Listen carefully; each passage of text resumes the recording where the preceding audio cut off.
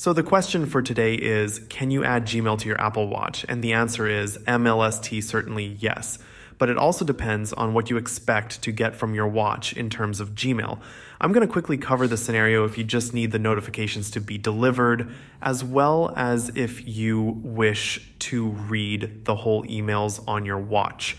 So let's get into it. If you're happy with notifications only, you can keep on using the Gmail app from Google on your iPhone.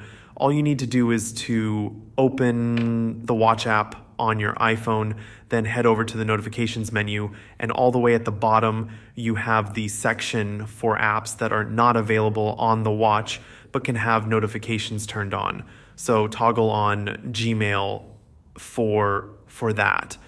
However, if you wish to have access to the whole email messages, read them, reply to them, and so on, you need to get an app that works as an email client on the Apple Watch. This includes, most importantly, the Apple Mail app, as this one is built in and easy to get started with, but of course there are more options to pick from. You can look into Spark Mail, for example, or even AirMail is a great choice too. But essentially, the whole process is about signing in with your Google account into one of those apps.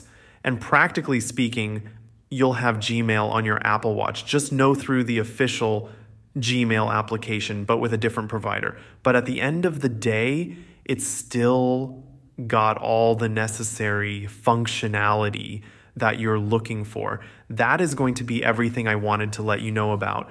If you found this video helpful, let me know by hitting the like button. Consider subscribing if you want to see more videos like this one in the future.